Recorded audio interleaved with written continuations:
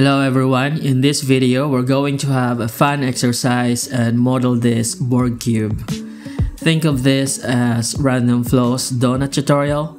We're going to use the preset materials that comes with add-on and modify it to give us these light effects. I'm also going to show you how the partition mesh operator works. Before we start, subdivide the cube to around 4 times to give just enough faces for the partition mesh to work with. The initial effect of partition mesh already works great with the default cube size, so just pick any of the highlighted options to activate it.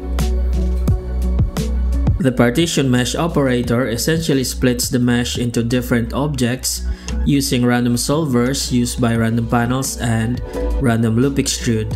This way you can use higher subdivision per part compared to what you can if you're dealing with the entire object. This creates more details per object part and avoid freezes if you were to use the same subdivision level on the whole object. Make sure everything's selected. Now let's use Random Loop Extrude for the detail. Use the 3 loop square 80 preset and increase the subdivision carefully. With this resolution, I decided to use 12 subdivision levels. To further increase the detail, you can either increase the subdivision cuts or play around with the loop's panel sizes, min and max values. Now all you need to do is select another split object and use the Shift+R hotkey to repeat the last action and use the Random Loop Extrude on that mesh.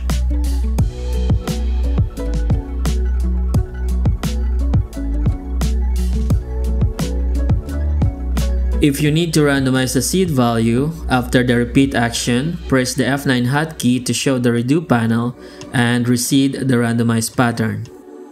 Also, if the repeat action fails to activate Random Loop Extrude, just use the operator again manually for the repeat action using Shift+R to use it again. Here, I'm going to use the pre-select add-on to select some of the panel islands which has less detail than its surroundings and use another layer of Random Loop Extrude on top of them. I will not be doing this for all of them, but only a few in areas that I find needs balancing.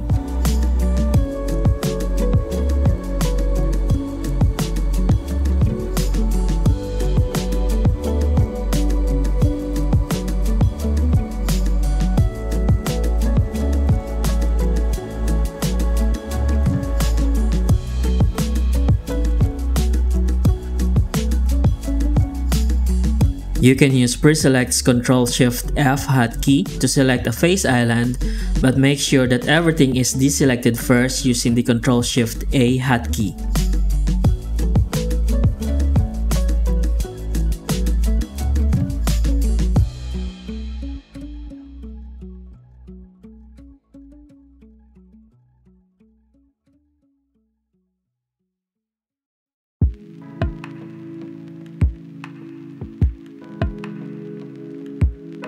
Before we proceed to materials, let's first give the separate panel islands or faces its own random shading, which can either be flat or smooth. This will show up in render and give a more interesting look to the details compared to them being full flat or smooth shaded. Next is the random vertex color, which is going to be our base color where our grunge or dirt effects will be layered on top of. We can now use the Append Material operator to add the material presets to the scene. Select all the meshes and use Creative Flow to assign the RFlow panel hard object material to all of them at once.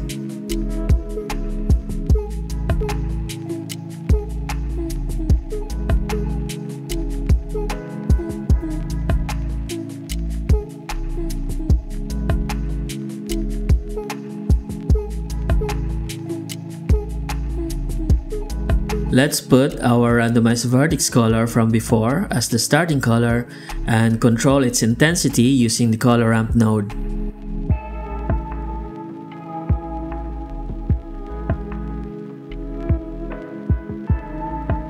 I'm going to change the grunge shaders settings and lessen some of their effects since the model is supposedly a very large object.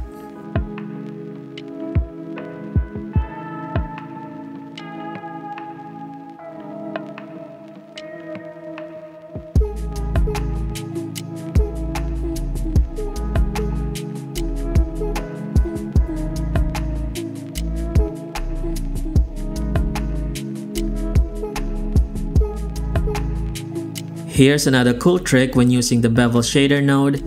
If you're having a hard time modifying its effect in the viewport, just go ahead and add a bevel modifier on the mesh and copy the bevel offset you used there as the radius value on the bevel shader node. You can then remove the bevel modifier after this.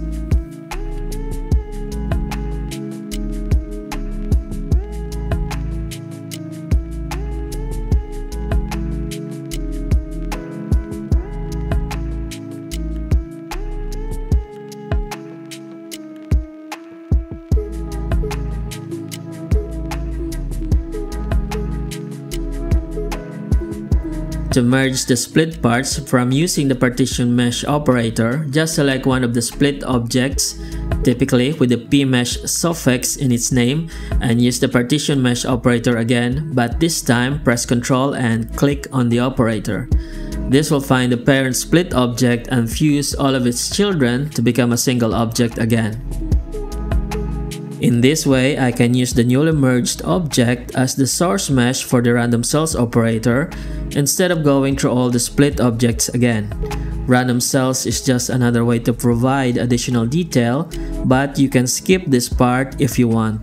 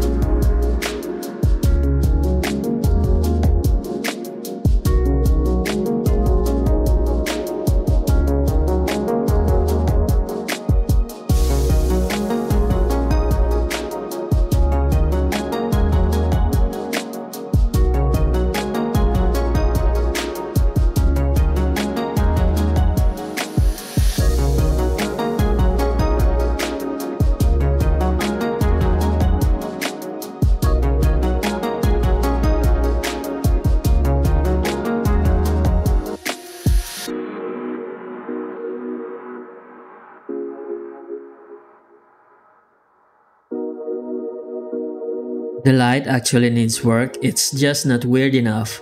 So let's add the ambient occlusion node and control its intensity using the color ramp node.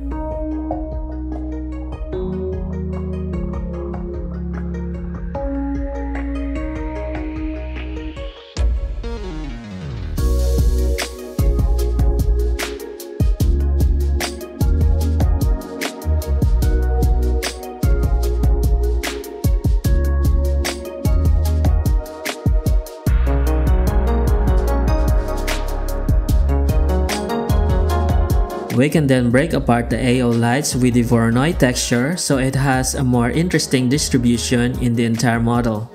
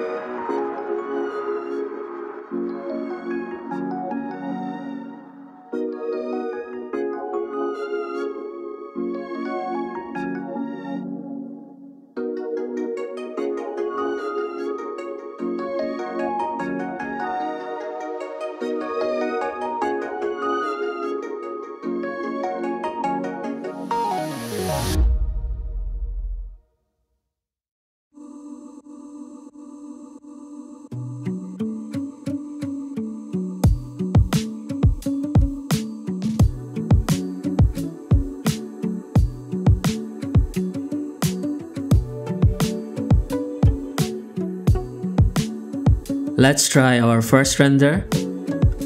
Not bad for a low sample. We just need to fix the light some more. We can create drama with shadows, but don't let it be too dark.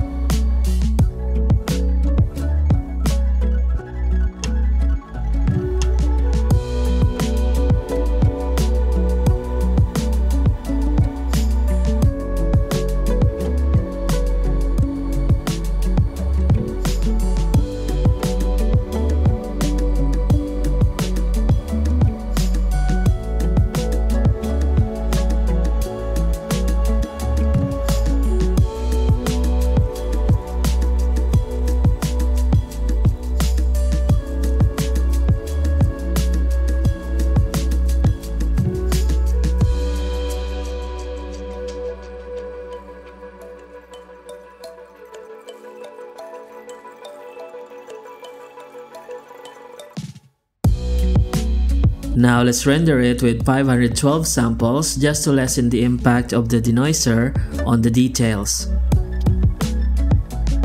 So here is our Borg cube. Try to experiment with your own material and lighting to come up with a different look than this one. And that is it for this video. I hope you learned something new this time around. If you like these kind of tutorials and have purchased the tools, be sure to subscribe, like, comment, and share to improve my chances on YouTube's algorithm. If you are interested in the add-ons, you can find the links in the description. Thank you for watching and have a nice day.